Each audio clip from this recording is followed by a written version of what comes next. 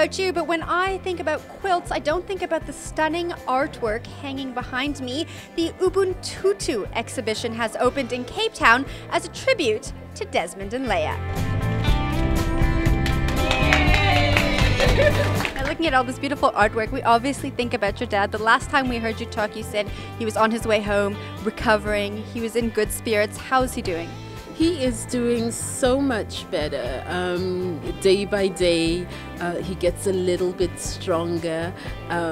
His energy is coming back gradually. I know he still has a long way to go, but he's really come a long way, and so I'm very grateful, and I continue to be incredibly grateful for all of the love and the prayers.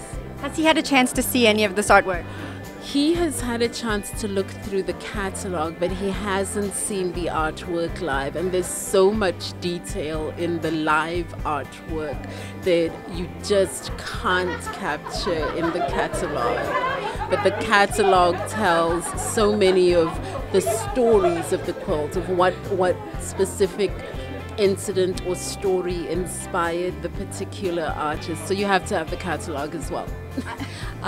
Half of these quilts were made by South Africans, half were made by Americans, and I would defy anybody to come through here and be able to tell the differences in who was American and who was South African, because I think they were all responding to the inspiring stories, the dedication for human rights, the love that the couple had for each other, the love that they have for human decency, the love that they have for their religion, and I think that comes through in all of these very different interpretations of the same topic, the tribute to that wonderful couple.